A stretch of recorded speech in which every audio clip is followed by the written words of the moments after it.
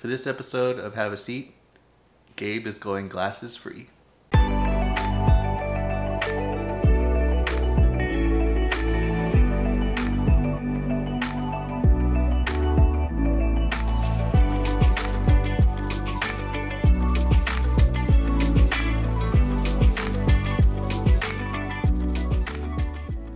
Hey guys, Gabe Trujillo here.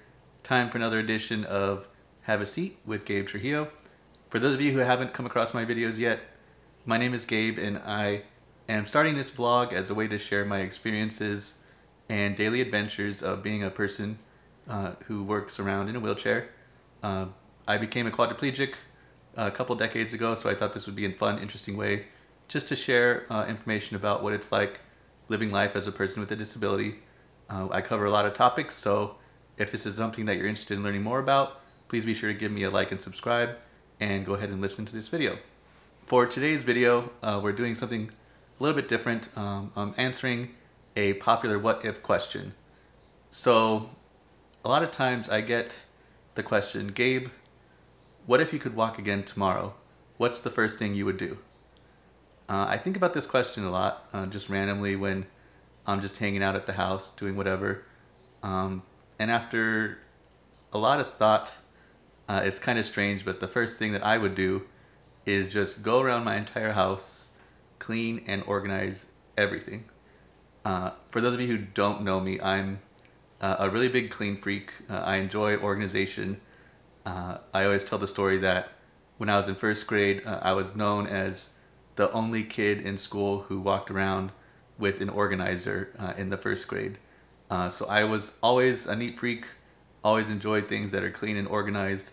And ever since I became a quadriplegic, one of the things that bugs me the most is being around things that are dirty or misplaced or out of order. So when you're somebody who can't physically get up, move things, or clean things yourself, it drove me absolutely crazy. So in this what if scenario, if I was able to regain my ability to move and walk around, the first thing I would do is go around the house, move all the things that I wanted to move, whether that's reorganizing the displays of my vinyl figures or just coordinating and rearranging all my comic books or sports card collections. I would pretty much spend the entire day just putting stuff around the way I want it to be. Because I'm around this place so much, I just wanted to make sure that everything was neat and in order, and since I had the ability to do so, that would be the number one thing on my priority list. Of course, there are all the other things I'd want to do, whether that's like giving my parents and all my family members a hug. Having not done that in almost 2 decades, over 2 decades actually, just to have that human interaction and that touch is something that I always miss. I've thought about that on and off ever since I became a quadriplegic, just not having the physical ability to do, whether it's a high five or a hug or just that type of touch. It's one thing that I miss. Like the first 14 years of my life, I did that on a daily basis without even thinking about it. But now when you realize you're not being able to do it anymore, it's something that you miss pretty quickly. So along with the trivial organization of all my stuff, being able to have that ability to just interact with humans on a personal touch level, that's something that I would enjoy doing once again. As the cliche goes, you never realize how much you miss something until it's gone, and becoming a quadriplegic definitely brought all that stuff into the forefront. You realize that all the things you took for granted are no longer available to you, and you start to miss them more often than you would think. So that'd be another interesting thing that I would like to do.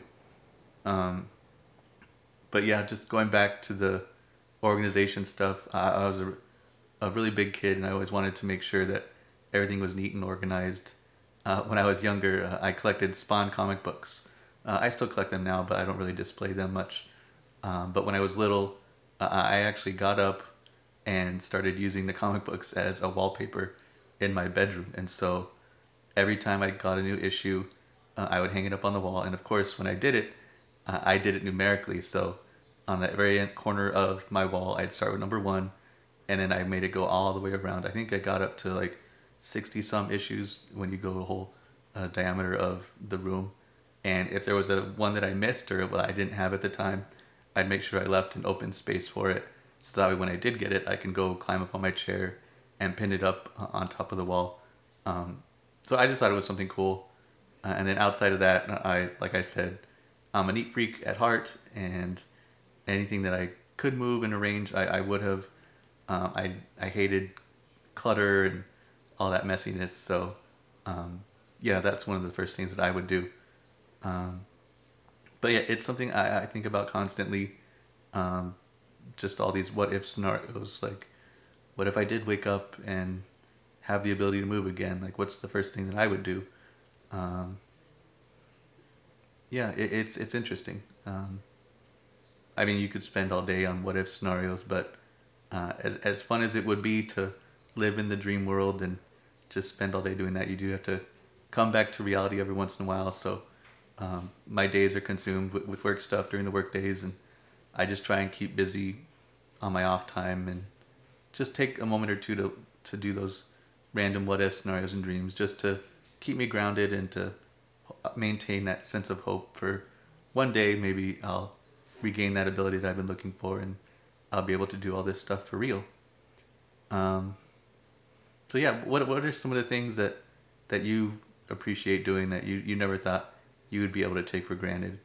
If you're a fellow person with a disability, or you know someone who's a quadriplegic, go ahead and throw down in the comments some of the things that they've said that they've missed, or that you've missed ever since becoming a quadriplegic. I enjoy seeing everybody's comments, and I like to start a dialogue as much as possible. So if you do have any insights on what you would do or what things that you would miss, go ahead and leave them in the comments below, and I'll take a read at them and then leave comments as well.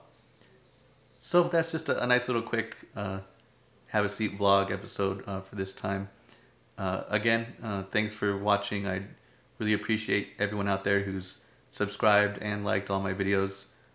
This is kind of just something I want to do, and a way for me to just share my experiences and give everyone a little insight as to what it's like living life with a disability.